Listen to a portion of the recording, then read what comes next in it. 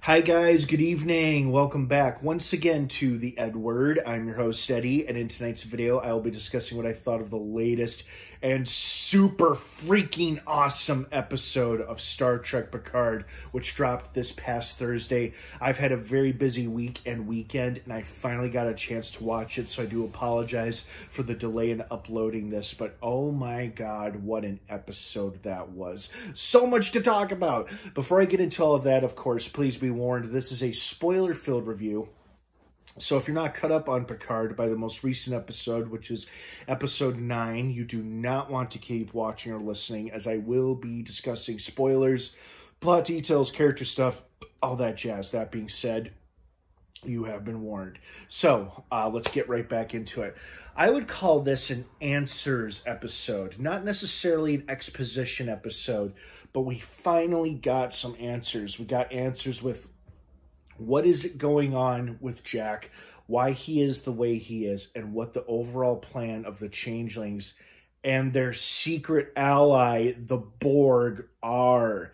A deadly alliance was revealed in this episode between the Changelings and the Borg. You take the two arguably greatest and most feared enemies of the Federation or of the entire Alpha Quadrant, and you have them team up to be an presumably unstoppable force against the Federation. Good luck, Federation. That was a great reveal. I thoroughly enjoyed that very much. Because at first I thought, oh, well, maybe the Borg or the Changelings are in competition with one another, or maybe they both want Jack for different reasons. No.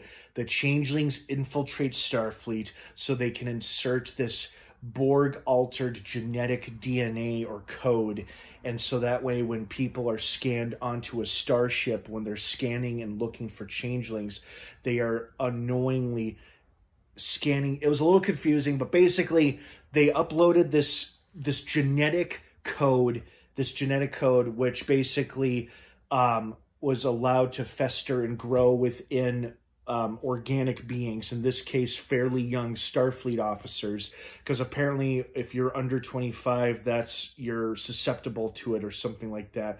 But, you know, once the transmitter goes out, and the transmitter being Jack, they were able to make them turn whenever they wanted them to. And of course, it was during Frontier Day.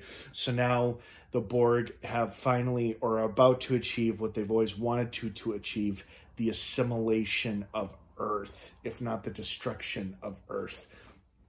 Or as they called it, Sector 001. Is it 001 or 001? Yeah, doesn't matter. Earth. So now, with that awesome reveal out of the way, we got a pretty great episode. We got a pretty fantastic episode. We saw some action. We saw some great character stuff. Really felt for Geordi when he realized his daughters were in danger of turning, and they sure did. It's great that all of the principal actors made it out of this one, except for, of course, poor Captain Shaw, who gave his life so they could all get away. And I also love how with his dying breath, he turned command over to Seven and then finally addressed her as Seven, like he should have been doing as a sign of respect throughout the whole season. But he finally did it with his dying breath, which was great. So that was a nice touch.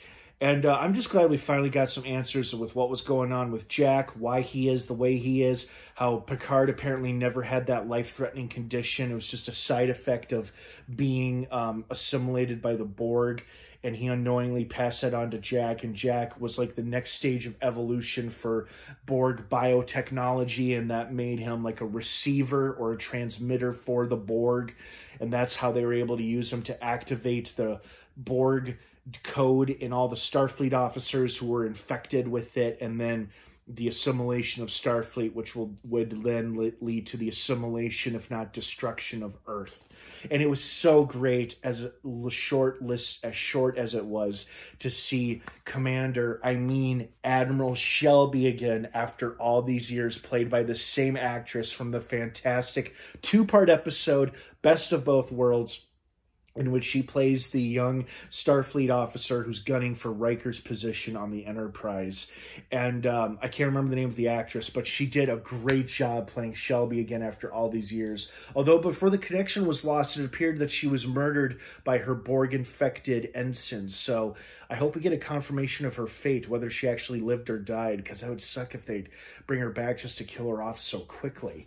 But wow, what an episode this was. Oh my God. And then Data with the comedic relief saying, I hope we die quickly, when Geordi asked him to be more optimistic or positive. That was hilarious. Brent Spiner delivered in the way that Brent Spiner can only deliver as Data.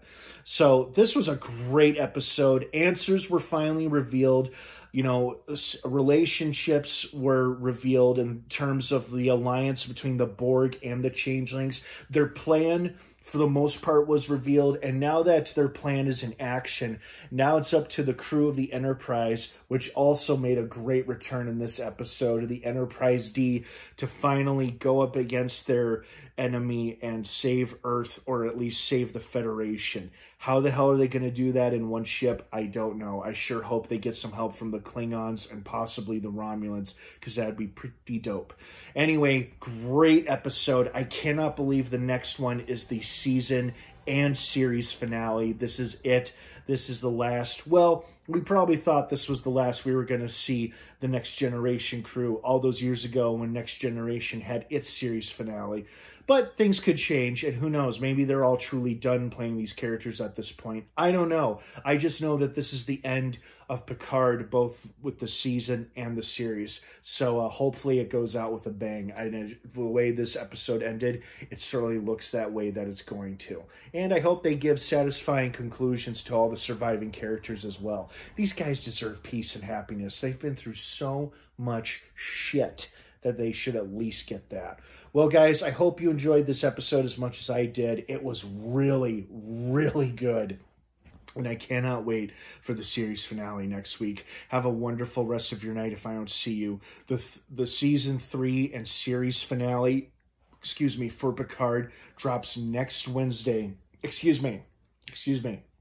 Next Thursday on Paramount Plus. Don't miss it. Have a great rest of your night, everyone. Thanks again for watching. And of course, until next time, live long and prosper.